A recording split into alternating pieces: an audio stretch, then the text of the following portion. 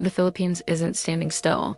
Every single year, the country moves. I don't mean metaphorically. I mean literally. The ground shifts. The islands rise and sink. The earth is pulling this nation in different directions all at once. This is the Philippines, a country built on motion. The Philippines lies on the edge of the Pacific Ring of Fire, which is the most active geological zone on our planet. It's a place where four major tectonic plates collide: the Philippine Sea Plate, the Eurasian Plate, the Pacific Plate, and the Indo-Australian Plate. These plates don't just slide past each other smoothly.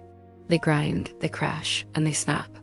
This constant conflict is why the Philippines experiences frequent earthquakes, has so many powerful volcanoes, and is surrounded by some of the deepest ocean trenches in the world. The country isn't just on unstable ground, it is unstable ground. Running right through the heart of the Philippines is a massive fracture called the Philippine Fault System. It stretches over 1,200 kilometers and is slowly tearing the country sideways. Every year, parts of the Philippines move several centimeters relative to each other.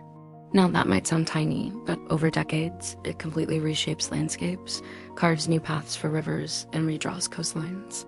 Some islands are being pushed upward, while others are slowly sinking beneath the waves. The map of the Philippines you see today is not the map of tomorrow. The Philippines also has more than 20 active volcanoes. In fact, many of its islands wouldn't even exist if it weren't for them. Think of famous peaks like Mount Mayon, Taal, or Canmon. Eruptions are destructive, yes, but they also create new land. This constant cycle of collapse and rebirth is exactly why the Philippines looks like a scattered puzzle of thousands of islands.